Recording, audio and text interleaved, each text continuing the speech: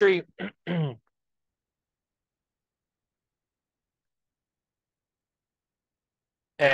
we talked also about solutions. Again, a solution is made up of two parts, the solute and the solvent.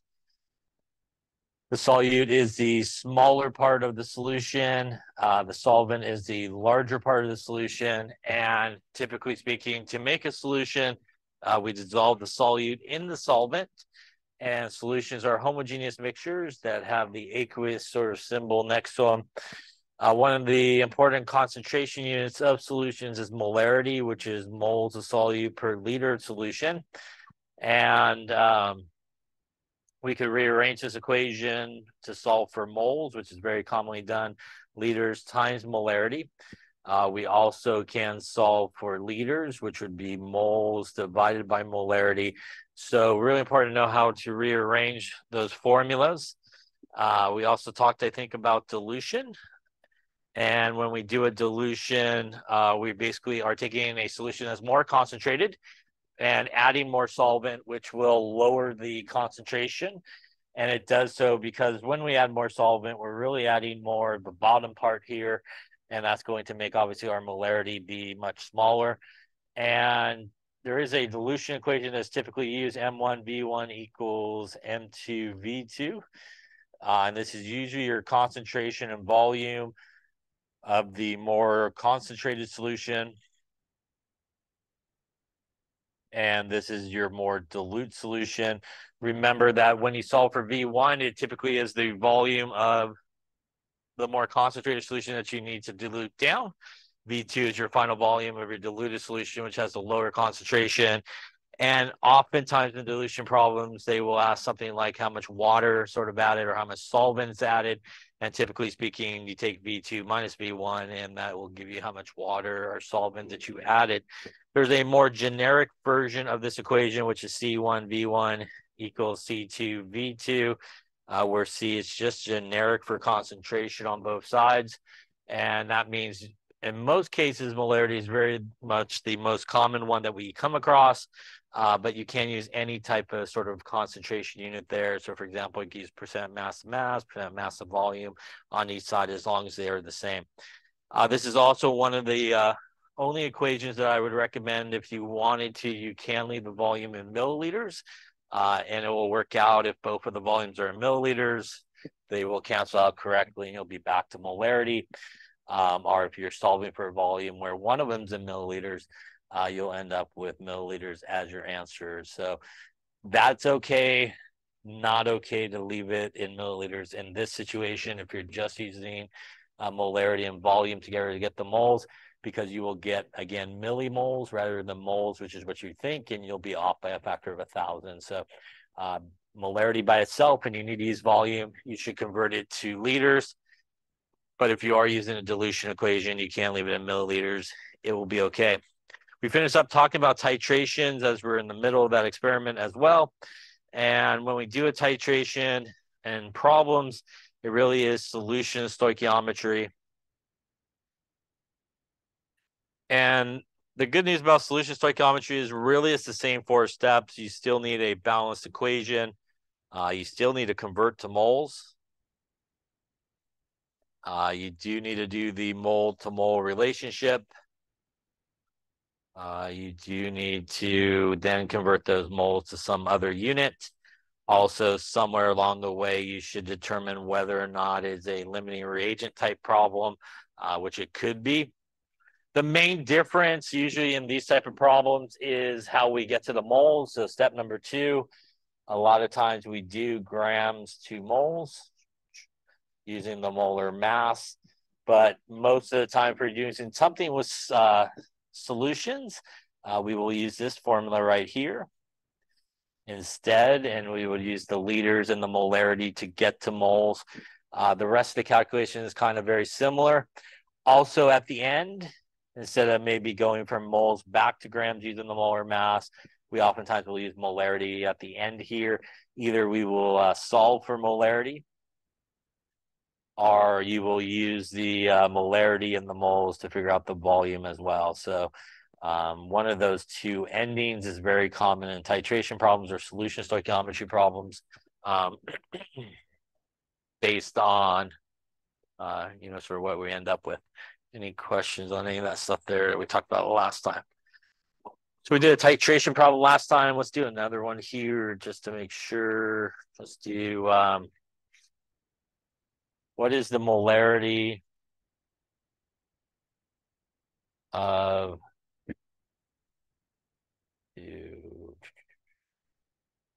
125 milliliters of calcium hydroxide if it requires 65 milliliters of nitric acid, 0. And we'll do 550 molar nitric acid to reach the equivalence point.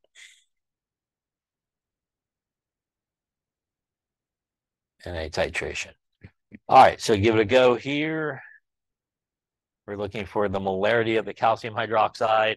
It requires 125 milliliters of calcium hydroxide to reach the equivalence point when it reacts with 65 milliliters of 0.55 molar. I'll do it as well since I just made it up, and we'll hope for the best here. Problem. So we need an equation. We have our nitric acid, which obviously is an acid. We're going to react with calcium hydroxide, which is a base. Going to do a double displacement reaction. So that's going to make water there, and that's going to make some calcium nitrate. So we'll get some H2O plus some calcium nitrate here. Again, we want to make sure we get the right formulas down. Now that we have the right formulas down, we want to balance it. So it looks like we will need a 2 there. And I think maybe a 2 there. And now I think we might be good. So that's 6, 8 oxygens, nitrogen. So we're good at that point. Any questions on that equation there? All right, now that we have that, let's see what we're looking for here. We're looking for the molarity of our calcium hydroxide. Bless you. We do know the volume is 125 milliliters. We have 65 milliliters of our 0.5 molar nitric acid. So this is not a limiting reagent problem, as we can only get moles from this guy. Here, obviously, we're looking for the molarity, so it's just a basic stoichiometry problem. When we look at the molarity for the calcium hydroxide, we actually do have the volume. So the thing that we're missing to get us to molarity for it is the moles of calcium hydroxide. So this is where the stoichiometry part will come into play. We have our balanced equation. Next thing we want to do is really convert to moles. And in this case, we're going to use, again, our volume and molarity to do so. We can take our molarity and convert it into both units. So we could see them both, which is our moles per liter.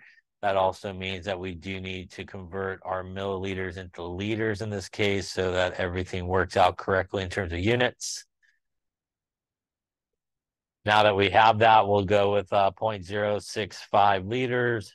We're going to times it by the molarity here. The liters of nitric acid will cancel, and that will get us 0.065 times 0.550, 0.03575 moles of nitric acid. Questions so far?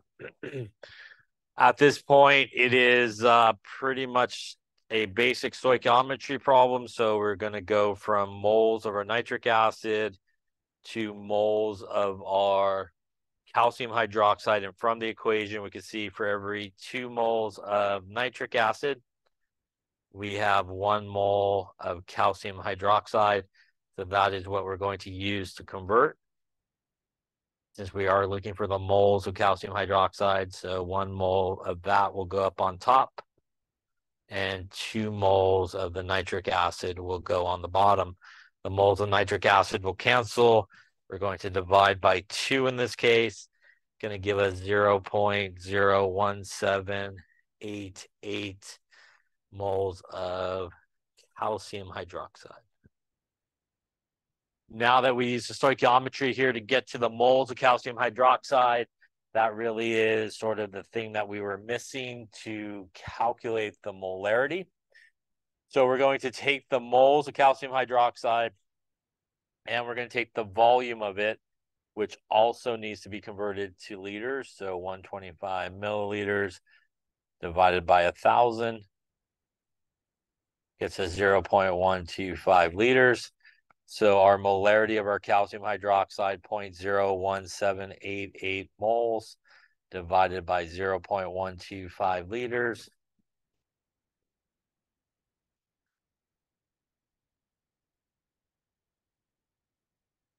Going to give us a molarity of 0.143.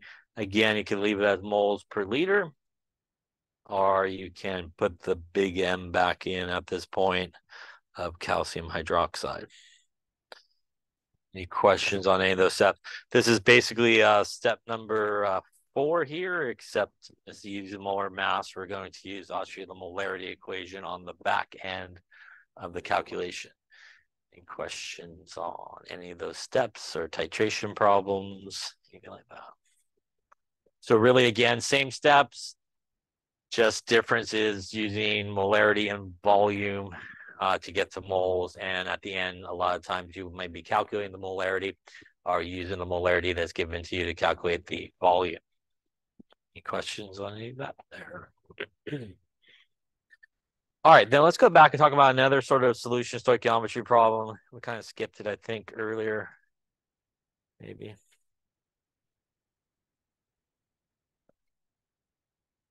we go. So gravimetric analysis is another sort of procedure that is used with solutions, and a lot of times it's used for precipitation reactions. And in these type of reactions, we can mix together, for example, 2 solutions, and it will form a solid. Once that solid is formed, we could actually use a process of filtration like we see here. This is what's known as a Buchner funnel. Suction filtration, you pour in all that white solid liquid. Liquid's going to come through. Your white precipitate there will remain on the funnel. You could let the filter paper dry and figure out how much product you actually produced in that case. That would be your, like, for example, actual yield. You could also calculate like your theoretical yield based on how much you start with. So sometimes these type of problems come about where we're doing a precipitation reaction, but also involves some solutions. So for example, if we mixed 115 milliliters of 0.5 molar sodium chloride with, we'll do 95 milliliters of 0.85 molar lead to nitrate.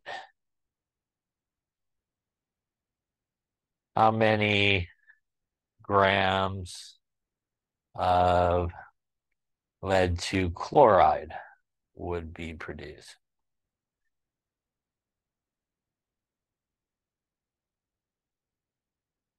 All right, so why don't you give it a try and see what you come up with. Again, we need an equation. Give you some numbers. Lead is 2079. There it is, 2017.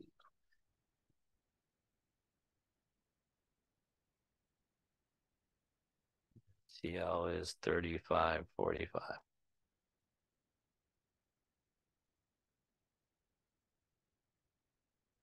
So start with the equation, figure out how much product you're going to produce. Okay, let's take a look and see. So clearly this is a stoichiometry problem. So we will need an equation. So we're going to take some sodium chloride. Going to react it with some lead to nitrate. You should be able to again recognize this as a double displacement reaction where our positive guys are going to switch partners. This is going to get us on the right-hand side here, NaNO3 and a little PbCl2 in this case, which would be our solid. Based on solubility rules, as chlorides are soluble in everything except for silver, lead, and mercury. So that's an exception. We would want to balance it, so probably a 2 there and a 2 there will balance it as well. Any questions on the equation there?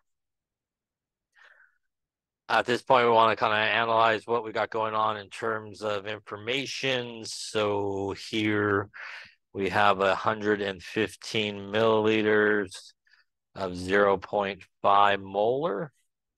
We also have 95 milliliters of 0.85 molar. So is this a limiting reagent problem? This actually is a limiting reagent problem because you could get to the moles of this guy and you could get to the moles of that guy as well. So that's the big clue that it is a limiting reagent problem. So you do need to solve for the limiting reagent and figure out which one it is. Once again, here we could do the ice table approach if you like to do that. The difference is in this case, how we're getting the moles. We're going to use obviously the volume and the molarity here to do that. So we do have to convert once again our milliliters into liters by dividing by 1,000. So our moles of sodium chloride would be 0.115 liters, times in it by its molarity of 0.5 moles per liter. That's going to get us 0.115 times 0.5, 0.0575 moles. We'll do the same thing for our lead to nitrate. Dividing this 95 by 1,000 gets us 0.095 liters, times in it by its molarity of 0.85 moles per liter. 0.095 times 0.85, 0.0808 moles. So I'm going to do the ice table here, which is kind of how we were looking at doing these problems. Once again, you can do it other ways that we discussed if you like that way better. So going into our table here, initially we have 0.0575 moles. For our lead there, we got 0.0808 moles. 0 and 0. Change will be minus 2x. Remember, you do need to take the coefficient into account, otherwise you have the wrong mole to mole relationship. Minus x plus 2x because coefficient is 2, and plus x as the coefficient there is 1. Here, at the end here, we would have 0.0575 minus 2x, 0.0808 minus x, 2x, and x. Any question on the table here? Remember, at this point, this is where we can figure out which one's the limiting reagent by setting our reactants equal to 0 and solving for x. So if we do this, that x is 0.0808 moles. We set this guy equal to 0. That gives us 2x is equal to 0.0575, which means in this case, x 0.0575 divided by 2 equals 0.0288 moles. It is again the smaller x value that is the limiting reagent. So that means in this case, in my made-up example, the sodium chlorides are limiting reagent and the lead to nitrates are excess reagent. Any questions on that there? Remember that now that we know what the limiting reagent is and we know the x value, we could jump right to what we're looking for, which happens to be this guy right here. And we can see that at the end, the moles of PbCl2 equals X, which means we have 0.0288 moles of PbCl2. We can convert that into grams by using the molar mass here. So that's going to be 207.2 plus 2 times 3545. Looks like 207.2 plus 2 times 3545, about 278.1 grams per mole. So we'll use that as our last step here. 278.1 grams up on top, moles on the bottom, so that we end up with grams. And that will get us about 8.01 grams of lead 2 chloride would be produced in this case, and that would be your theoretical yield as it is a product. Again, if we were also interested in sodium nitrate, we could also throw it back into here and figure out. We could also, again, throw it back into here to figure out how much of that excess reagent would be left over. So sometimes you do run across solution stoichiometry that is still a limiting reagent problem. So whenever you're doing any type of stoichiometry, basic stoichiometry with grams to moles, molarity and volume, as we'll talk about with gases as well, you always want to keep in your mind, is it a limiting reagent problem or not? And again, the way you determine that is, can you get to moles of each reactant? And if the answer is yes, then you do need to find a limiting reagent. Any questions on any of that there, or stoichiometry in general?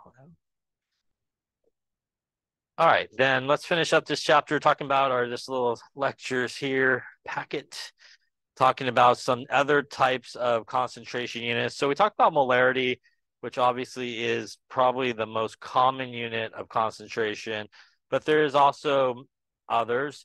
And another very common unit of concentration that sometimes comes about is what's referred to as percent mass to mass, sort of a percentage type of concentration unit. It is sometimes abbreviated percent M/M, and that means basically mass to mass percent.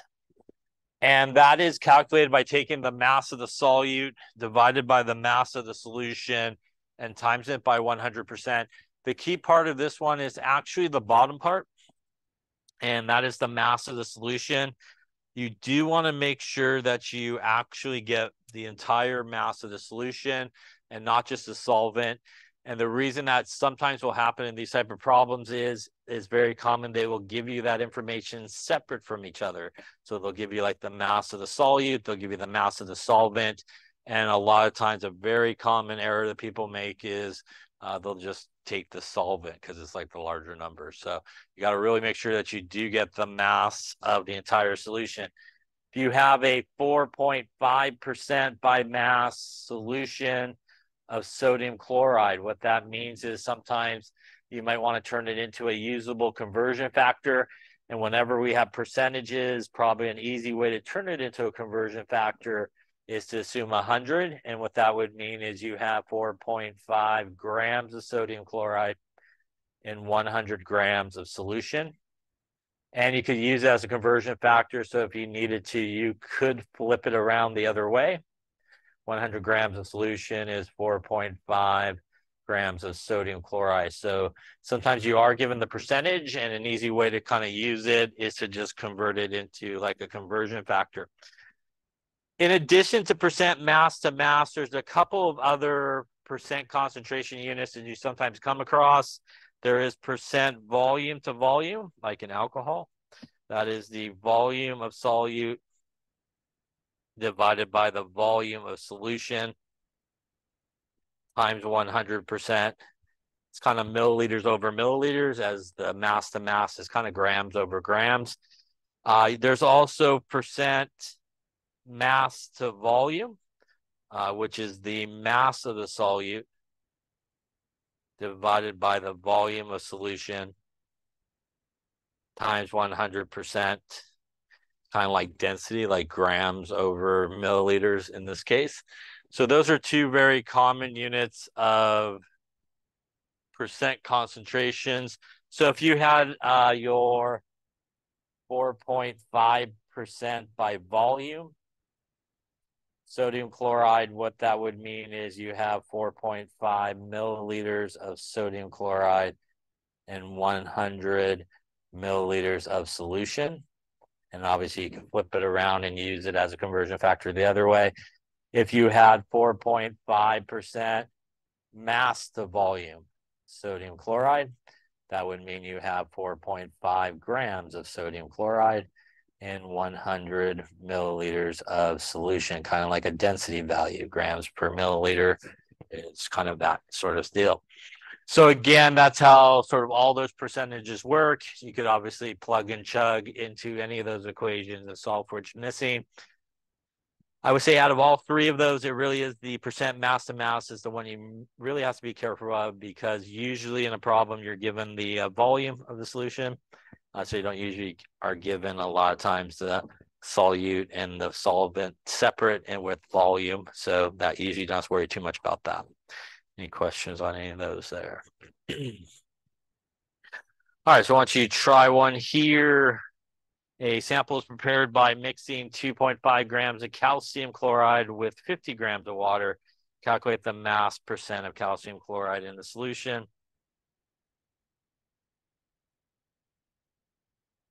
Okay, so on this one, we're looking for the percent mass to mass, which is the mass of the solute divided by the mass of the solution times 100%. In this case, the calcium chloride is our solute, as it's the smaller part. Our water here is our solvent. So that is the mass of our solute. Once again, we do need to add both of those together there to get the mass of the solution. So in this case, we would take 2.5 grams divided by 52.5. Again, not just 50, times it by 100%. And in this case, we will end up with 2.5 divided by 52.5 times 100, 4.76%. And you can leave it M/M calcium chloride if you like. Any questions on that one there?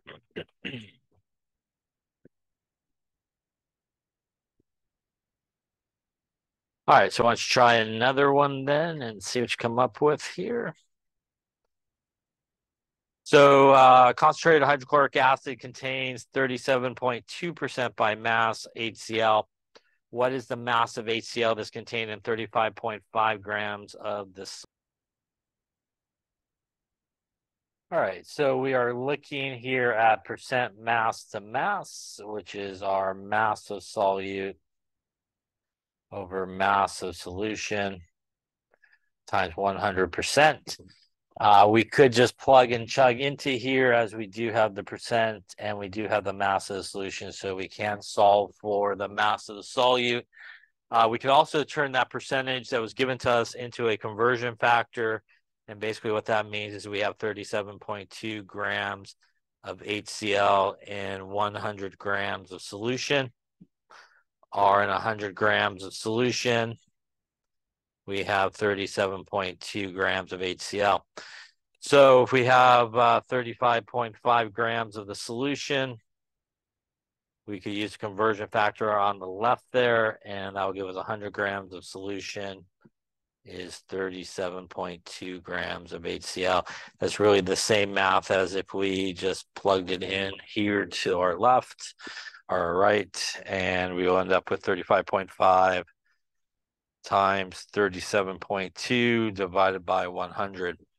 That's going to give us 13.2 grams of HCl in this case. Any questions on that there? So once again, that's basically the same math as if you did the mass of the solute would equal the mass of the solution times the percent mass to mass divided by 100%, which is essentially what we just did there. Any question on percent mass to mass concentrations? All right.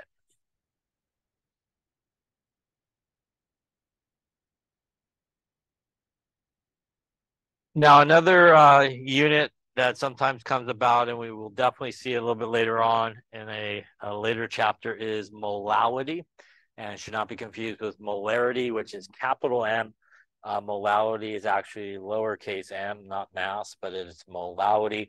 And that is the moles of solute over the kilogram of solvent. And once again, molarity, which is big M, is moles of solute over liters of solution. The one that ties basically both of these together is density. So if you ever kind of cruise from one to the other, the density is sort of the thing that ties them together and how you could kind of go from one to the next. So the mole is pretty simple, grams to moles using the molar mass in most cases. Kilograms of solvent here. Again, you just want the solvent part, not the solution in this one. So why don't you try one here? Calculate the molality of a solution prepared by dissolving 61.7 grams of C3H7OH in 175 milliliters of water. So let's take a look. Molality, again, is our mole per kilogram of solvent. In this case, the water is our solvent, and obviously here, this guy is our solute. So we do need to convert it into moles. So we have the grams of C3H7OH, go into the periodic table, and adding everything together gets us a 6009 grams per mole. So we'll take 61.7 divided by 6009. Going to give us 1.03 moles. Now to get to kilograms of solvent, in this case, we have the volume of water. We have the density of water. And that means that density is mass divided by volume, which means the mass here would be our volume times our density. So we'll take our 175 milliliters of water, times it by the density of water, which is 1 gram per milliliter. Means we have 175 grams of water, but we do need it in kilograms. So there are 1,000 grams in 1 kilogram, and that's going to give us 0.175 kilograms. So to find the molality here, we will take our moles, we will divide it by our kilograms of solvent, and we'll take 1.03 divided by 0.175. Again, the units are not going to cancel out here, so we'll end up with 5.89 moles per kilogram. That's how you can leave it. Or if you want, just like molarity, you could put the little m here as the sort of answers. So just like kind of put the big M as well. Question on molality. So that's very common as well with molality. Sometimes you just use the density of the solvent to get to the grams because they give it to you in volume. Questions on molality here. We will use it a lot in a later chapter when we talk about colligative properties. So we do use molality a lot a little bit later on. Another thing that we'll use in the next chapter and also one coming up is mole fraction. Mole fraction is the component of a solution that's basically kind of like a percentage without multiplying by 100. So it is basically the moles that you're interested in divided by the total moles that are present, and it's represented by an X. So if you were going to figure out the mole fraction of A, you would take the moles of A and you would divide it by the total moles there are in that solution, our mixture, and you just don't times it by 100. So the maximum would be 1 when you add up all the mole fractions together, because that's basically 100% when you don't times it by 100. And again, if you had moles of B, you would take moles of B divided by the total moles as well. And if there was only A and B in there, the moles of A plus the moles of B should equal 1, which is basically 100% of the moles that are there.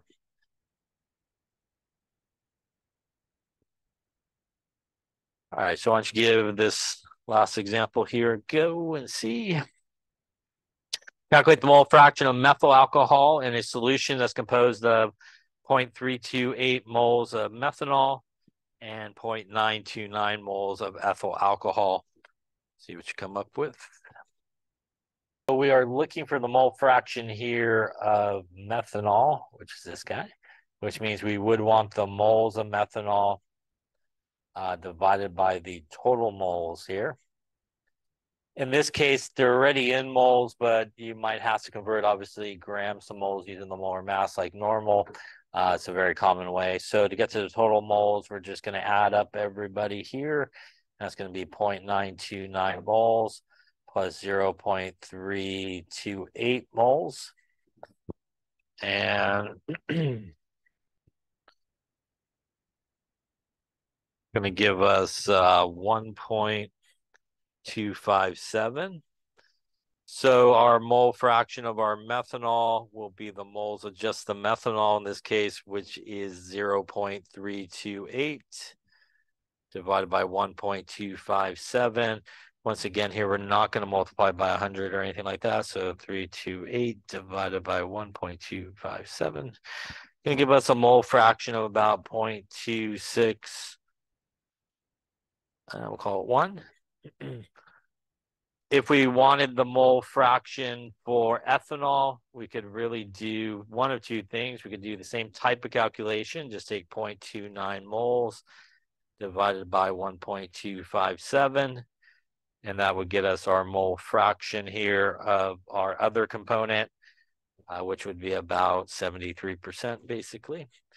Alternatively, because these are the only two components, we could take 1 minus 0.261. And that would get us our mole fraction by going that way. It's basically taking it from 100% in this case. Question on mole fraction, which we will also see in gases coming up, and also later on in colligative properties when we talk about some of those things.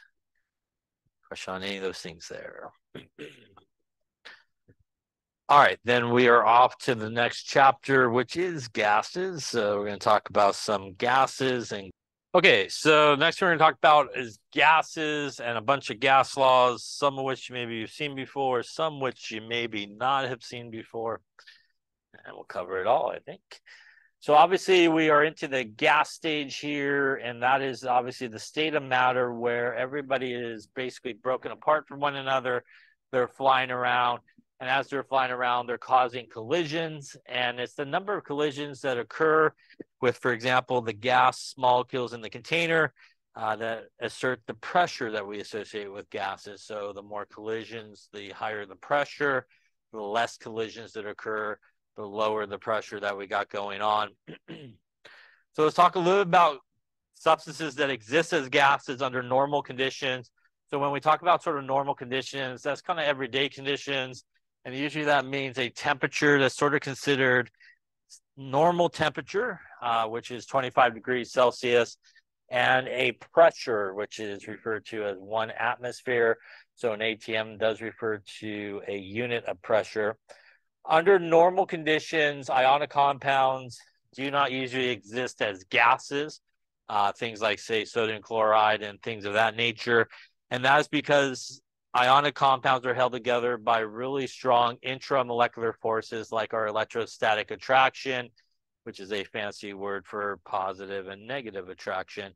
And that's pretty much how an ionic solid is put together in a very organized fashion of all the positive ions, negative ions attracted to each other, arranging themselves in a way in which they maximize the attractive forces and minimize the repulsion type forces.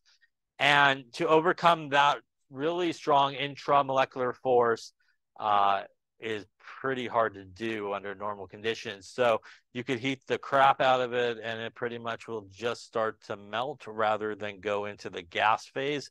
Again, kind of similar to some of those earlier experiments where we evaporated off all that water in those evaporating dishes. And if you left it up there heating, it never evaporated away. It just kind of looked like maybe it would start to melt. And that's sort of what's happening at that point. And that's because that's probably one of the strongest attractive forces that you could have is that electrostatic attraction between the positive and negative ions together. And that is very different behavior than what we see with molecular compounds, which are pretty much guys that are sharing electrons and covalently bonding. A lot of molecular compounds just right out of the box are gases, things like carbon monoxide, carbon dioxide, hydrogen chloride gas, ammonia, and methane. But the one major difference between sort of a molecular compound and an ionic compound is it is much, much easier to convert a molecular compound into a gas than it is an ionic compound. And probably the easiest example that we're all probably familiar with is water. Water under normal conditions is a liquid, and water is a polar molecule where the hydrogen is more positive than the oxygen. So when you have two water molecules, for example, together in the liquid phase, the negative side of one is attracted to the positive side of the other. And this bond between hydrogen and oxygen here is what is referred to as a hydrogen bonding. And hydrogen bonding is an example of what is referred to as an intermolecular force. And an intermolecular force is a force that holds basically one molecule together with another. And all intermolecular forces are pretty much the basic attraction of the positive side of one molecule is attracted to the negative side of another, is pretty much how they are held together. And for example, if we took one water molecule, this one individual water molecule, the bond between the oxygen and the hydrogen where they are sharing electrons covalently bonded together, that is an intramolecular force within the molecule. And those intramolecular forces, much like ionic bonding, are always much stronger than intermolecular forces. And we know this just by a simple example. If you ever boiled water, which I'm assuming you have since you're in the chemistry class, when you start to boil and you reach the boiling point, it is actually the bond between the different water molecules that actually breaks first, that intermolecular force that allows this water molecule and this water molecule to go off into the gas phase, basically.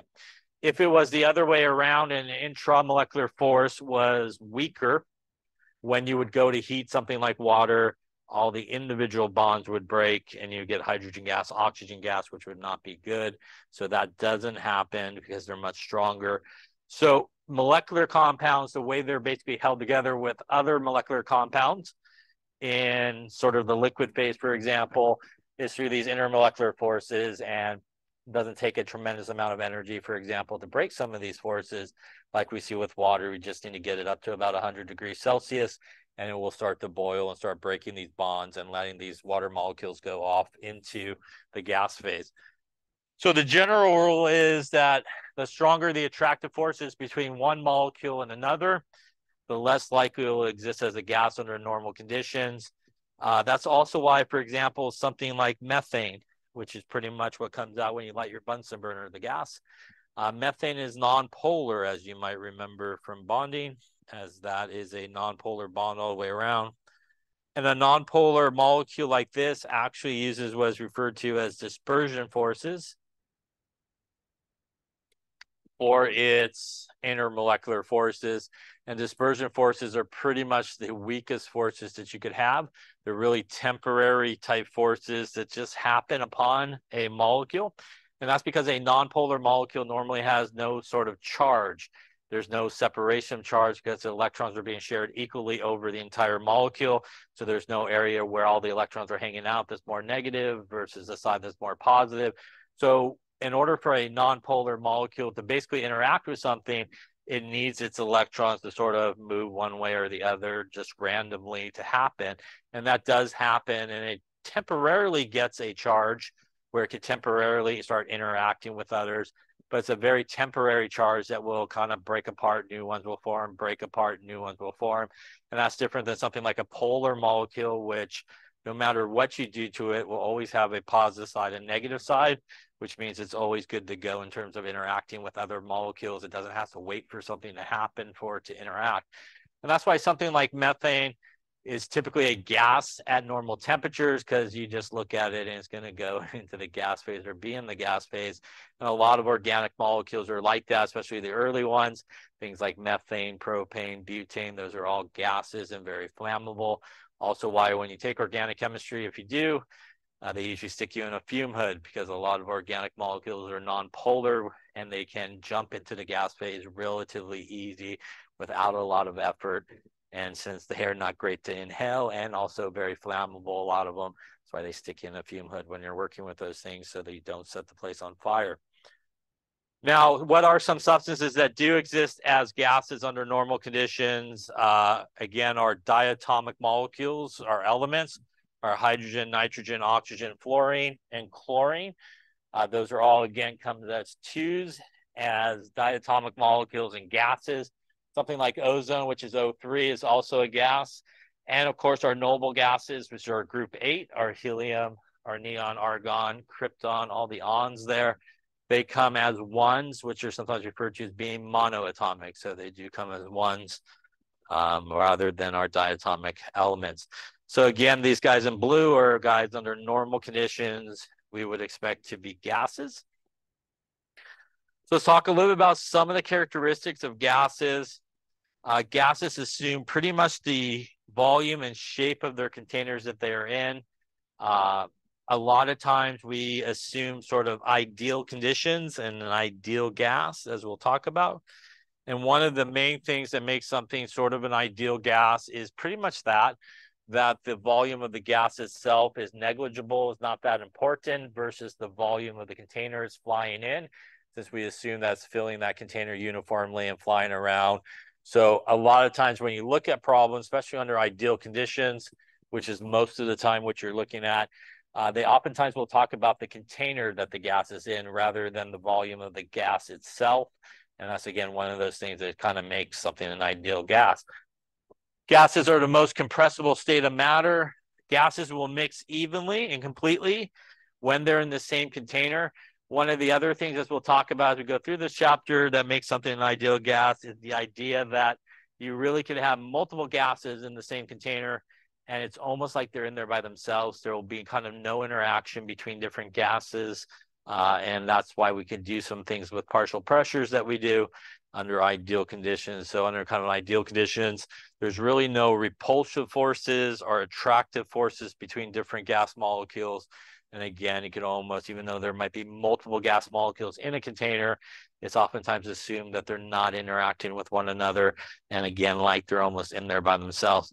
Typically, gases have much lower densities than liquids and solids. And as we'll talk about calculating the density of gases, typically when we calculate the density of gases, it's usually in grams per liter versus grams per milliliter, which is typically what we see with liquids and solids. So obviously, one of the important things that we measure with gases is pressure, and there's several different types of units. There's pascals, there's kilopascals, and there's things like bar, there's things like PSI, which is pounds per square inch. But I would say probably the big three in terms of units in most chemistry classes are pretty much these three guys right here. And that is 1 atmosphere is equal to 760 mmHg, and that equals 760 torr. And this is a barometer, a classic barometer, which we no longer have anymore in most schools that you go to, because they are typically made with mercury. And typically a classic barometer is a pool of mercury with a glass tube kind of on it. And as atmospheric pressure kind of presses down on our barometer, the mercury rises, as the old saying is, and it goes up the tube there. Mercury is kind of an unusual substance. Most substances, when we look at the meniscus, has a U-shaped meniscus. Mercury actually has the opposite way. Its meniscus actually goes in the opposite direction, and that is because the attractive forces between Mercury and itself is much stronger than the attractive forces between Mercury and the glass tube. So it actually comes in on itself rather than climbs up the walls like most things like water does, which makes the U. And we would read it actually, if it was Mercury, you would actually read it from the top there of the meniscus rather than obviously the bottom, like we do when it goes the opposite way. So that is really what this unit is. That is millimeters of mercury, right, is what the MM stands for. And that's because on a classic barometer, there usually was like a ruler. And a lot of times you could read the ruler in inches of mercury, centimeters of mercury, and obviously millimeters of mercury, which is a very common sort of unit. A torr is named after the guy who invented the barometer. And those two units is a 1-to-1 relationship. So 1 millimeter of mercury is the same thing as 1 torr. So if you have to convert between those units, you essentially just change the units. The number stays the same. But 760 is an important number. That is the number that we use to convert between atmospheres and millimeters of mercury or torr. So if you have atmospheres and you want millimeters of mercury or torr, which is the same thing, you can multiply by 760. And that will get you your millimeters of mercury. And if you have millimeters of mercury or torr, you want to divide by 760 to get to atmospheres. I would say, again, probably those three are the most common units that we'll come across. Some of the other ones may pop up. Kilopascal is 101.3 kilopascals in an atmosphere. A bar is about 101 bar to an atmosphere. They're almost pretty close to each other in terms of conversions. But those three are, again, definitely the ones that we see the most. Here you can see as we kind of climb up from sea level, the pressure starts to decrease. And again, why they pressurize planes, right, as you're flying around. When we look at gas laws, which we're going to look at, there's a few different variables that we kind of deal with, and that is pressure, volume, and temperature. So those are the three sort of variables that we deal with a lot. And in a lot of cases, we will kind of vary two of them and keep one of them constant. This is an apparatus that's used to measure, for example, the pressure of gases. And in this case, this is in a vacuum. It's closed off at the top, which means that as the gas comes through the tube, it will push on the mercury, and you can actually measure the height of the mercury in the column, and that will give you the pressure of the gas. And in this case, because it is close to the atmosphere, you don't have to take that into account. In this case, this manometer is open to the atmosphere, which means you do have some atmospheric pressure pushing back down on it.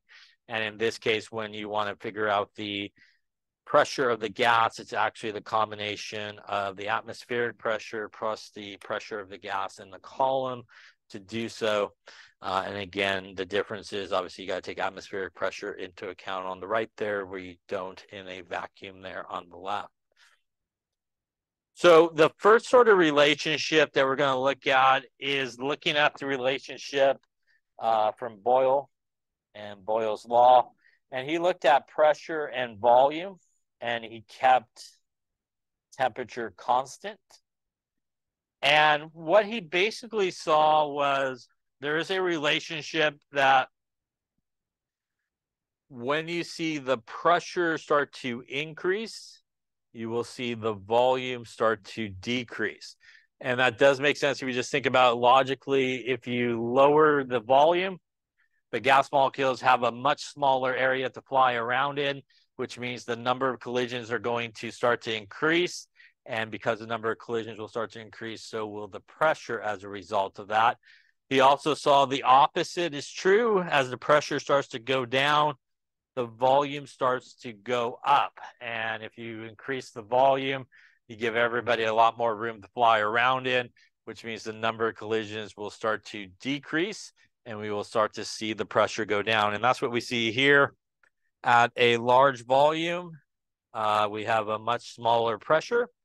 And at a smaller volume there, we have a much larger pressure there in the column. So as one goes up, the other goes down, is Boyle's law relationship.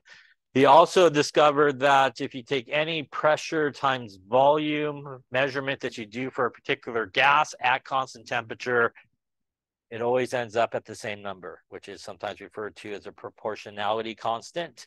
So you could take a bunch of pressure and volume measurements for a particular gas at the same temperature, and every time you multiply them together, you will get the same number. And that's important for sort of Boyle's law relationship, which means we can get to Boyle's law, which is this guy. And because you get that constant number, you can basically set it together for two different types of conditions. We have our P1 V1 equals P2 V2. In this case, the pressure doesn't matter as long as it's the same pressure on both sides, the units. The volume doesn't matter as long as they're the same units on both sides, so everything cancels out. And that's what we see here.